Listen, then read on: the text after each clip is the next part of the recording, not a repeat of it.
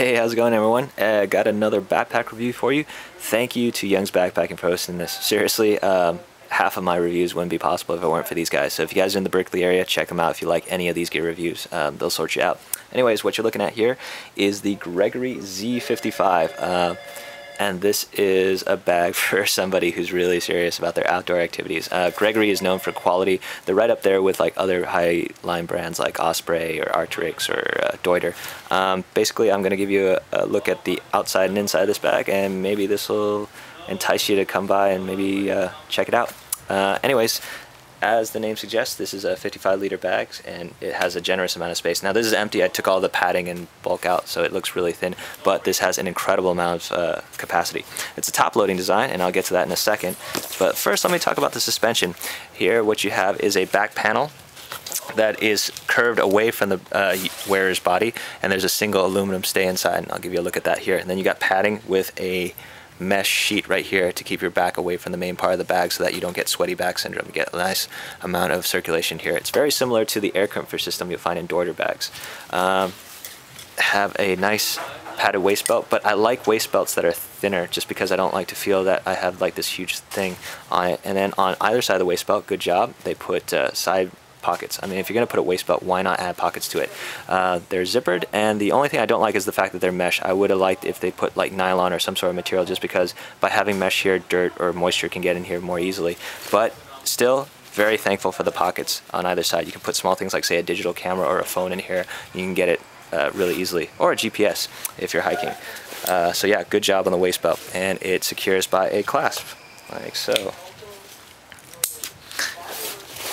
Love the shoulder straps. The shoulder straps aren't thick, as you can see right here, and as you can see, there is a, I don't know what kind of material they use, but it breathes really well. I was walking around with this and around the store, and it just feels really good. And I love the fact that instead of adding more and more padding, which is just going to make this bag hotter, they use this special mesh, and they basically just shape it so that it feels lighter. It just feels comfortable. You don't need a thick shoulder strap to have it comfortable. Just have it shaped correctly and positioned correctly on your body. So that's a good touch right there.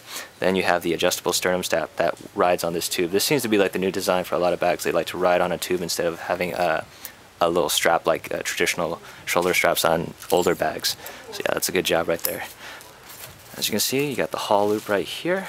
Sorry if I can't fit all this bag in a frame. This is quite a large bag. And flip this guy over.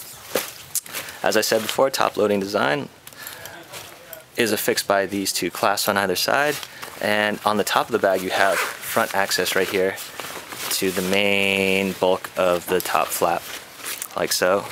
And the top flap can be detached. All you have to do is undo this strap, undo this strap. You can undo the clasp, and you can do what some of my friends do. What they do is they'll get a top loading bag, then when they reach their destination, say a campsite or a hostel, they'll leave the main part of the bag, they'll detach the cover, and they'll use the cover as a day bag as they're walking around town. So you have the option of doing that. All you have to do is just undo some clasps and some straps, and if you want, you could actually get your own straps and then clip it here and use it as like a shoulder bag. Before I get to the main part of the main compartment of the bag, let me just talk about this mesh pocket. This is a serious mesh pocket. This thing, most people, they put a main mesh pocket and it's just maybe big enough to maybe put a sweater, maybe a pair of shoes or a helmet. This thing is huge. I don't know how else to explain it. Just look how big that thing is. I mean, I could stick like a baby lab in here. Really, it's a lot of room. You could probably stick in like a sweater and gloves and a helmet and maybe a pair of shoes in here. It's just really nice and roomy. And I haven't seen this much space in any other bags, really. So, I mean, and the fact that it is a mesh pocket, it's on the outside. If you need to quick grab something and you don't want to get into the main part of your bag, all you have to do is stick it in this pocket, and it'll be readily accessible. And plus, the fact that it's on the outside of the bag and not going to contaminate the main compartment, you could do things like stick your muddy boots in here, or an umbrella or something like that in here, and you won't have to worry about it contaminating the main part of the bag. And plus, it'll be easier to clean this compartment as well because it is flow through as well. By the way, there is a zipper right here for a front pocket, and this pocket is actually quite generous. It actually takes up the entire area of this front flap. Just to give you an idea, on either side, my whole hand can fit on either side, like so.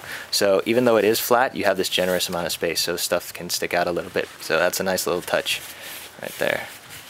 Fills up this entire flap area of the bag. You got side compression straps on either side, 2 on either side right here to tighten the bag, and then going into the main compartment, which is affixed by this clasp. If I undo that and open this bag up, sorry.